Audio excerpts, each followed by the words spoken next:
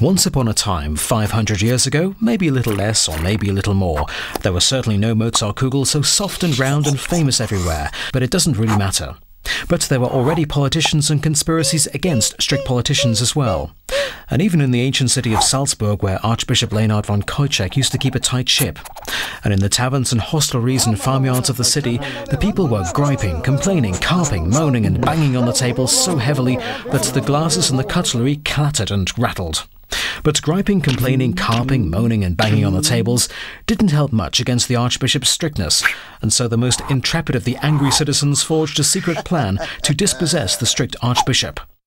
However, the Archbishop very soon heard about the griping, complaining and moaning, and of course he found out about the conspiracy.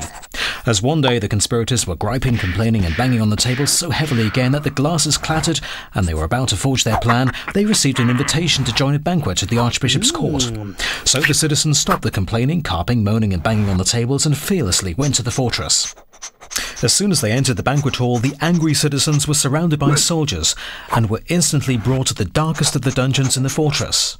Suddenly, the bold conspirators feared for their lives, and no complaining, carping or moaning would have saved them.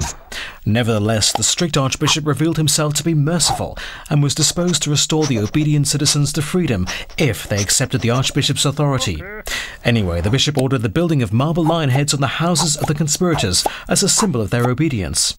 From that day on, nobody wanted to conspire anymore, and only sometimes the complaining, carping, moaning and banging on the table was heard very quietly.